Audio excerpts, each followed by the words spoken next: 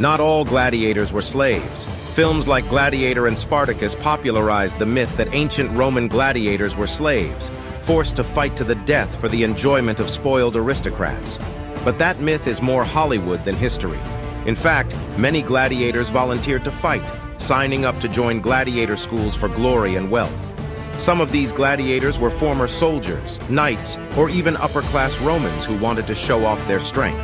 Many trained to wound, not kill, their opponents. And for several centuries, women also fought in the games, but they were called gladiatrix.